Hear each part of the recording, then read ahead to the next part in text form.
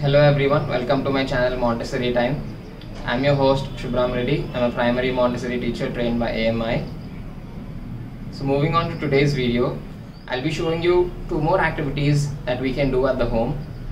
So child 1 is working with the classified pictures set, where he sees the picture and matches the appropriate label to its picture. And child 2 is working with the fabric box 2.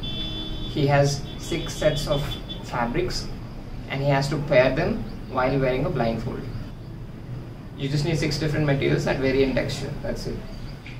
And for the classified reading set, you just need to think of a set of a theme, like mammals or reptiles or birds or insects or anything else, like you can move into plants or any other musical instruments like wind instruments or percussion instruments. And then in that theme, you're going to print out clear pictures and labels for each picture.